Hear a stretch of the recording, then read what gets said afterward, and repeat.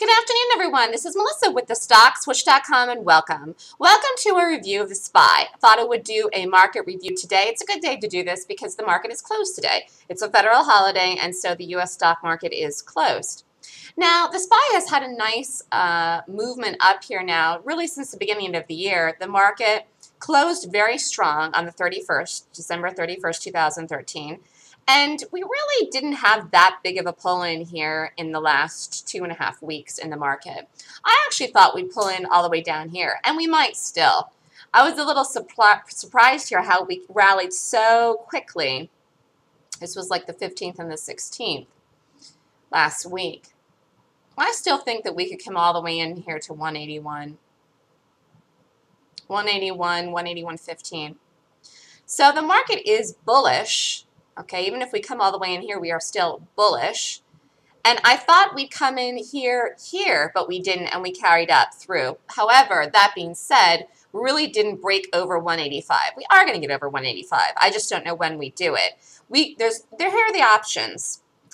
A trade in this tight range we've been in since the beginning of the year, really. Continue in this tight range, which is a rest period for the market, where the market is resting to do what? To continue the trend, which is higher, and then eventually break over it and have a nice fat rally, or we actually will come in here.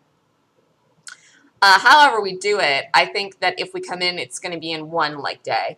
Like, I think it's going to be one transitional day that we come in, and then we immediately hold, and then we rally, and then we take off over 185. Or we just base and rest here. I think it's higher odds that we base and rest here now, because if we wanted to come in, we could have come in all the way in here. And we almost did, 181.34. I don't know.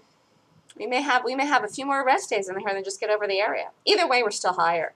I know to some people the market looks extended here, but actually this is a nice climb. Climb, come in, rest, climb. I mean, this chart has a nice look to it, actually.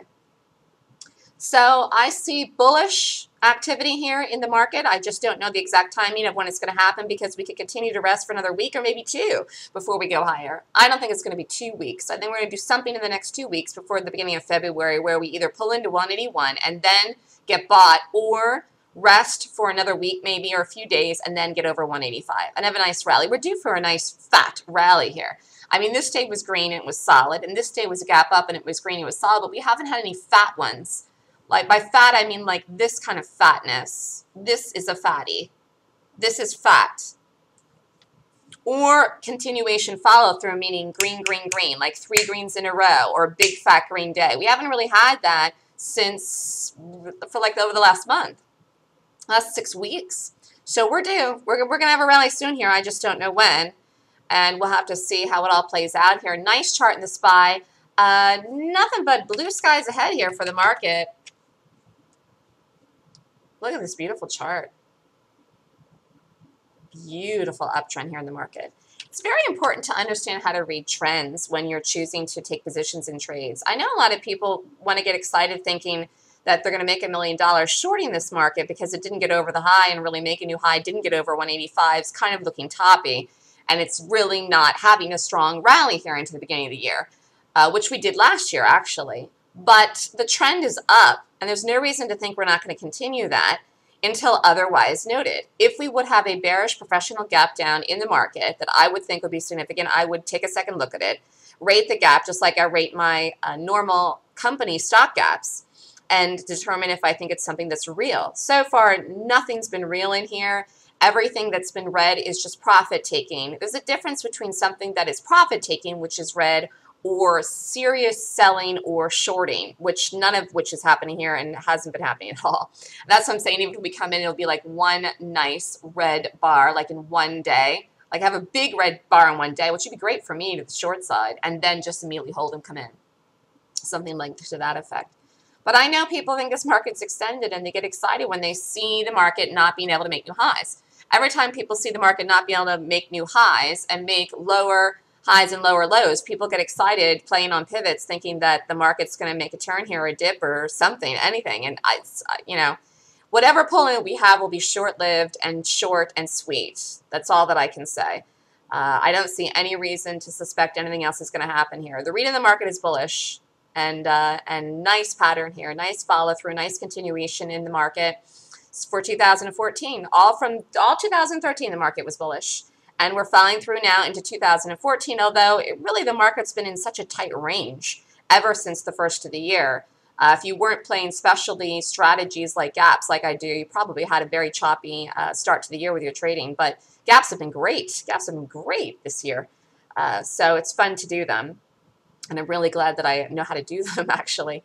So if you'd like to learn how to read trends, I'm doing the trends class this week, actually Wednesday and Thursday. Wednesday and Thursday of this week, if you were interested in taking the trends course, it's a good time of the year to take that class because it's right in the start of the calendar year and earnings season to get yourself situated for a plan of action to make money this year trading. So this is Melissa with thestockswoosh.com. If you'd like more information on the trends class or want to sign up, the deadline is tomorrow, Tuesday. You can email me at melissa@thestockswoosh.com. Seeing this here now. I actually might not pull in. Am I actually base? Saw that. We actually might just base out here and rest for a couple more days and then blow higher. I mean, we still could pull in all the way here, but I'm just seeing this now, which actually we may just base and then go higher. I mean, this might have been it. I just saw that. See how we rallied up here, rallied up here, rallied up here, rallied up here, pulled in, rallied up here, pulled in, rallied up here, made this resistance level, pulled in, rallied up here, solidified the resistance level, rallied up above it, gapped up, came in, and now this is support. See, this is resistance, this is resistance, this is resistance, this is support. But it's really support. It's support here. So we actually did, let me just see, 181.34. That might have been it. Oh, I guess we'll have to see. I guess we shall see. I mean, we're bullish no matter what. I'm just wondering here if we're going to base and then break higher, come in. All right, have a wonderful day, everybody. Again, if you're interested in the trends class this week, email me. Deadline to sign up is tomorrow. My email is melissa@thestockswoosh.com. Thanks, everybody. Have a fantastic holiday day off. Happy Martin Luther Jr. King Day. Have a wonderful day, everybody.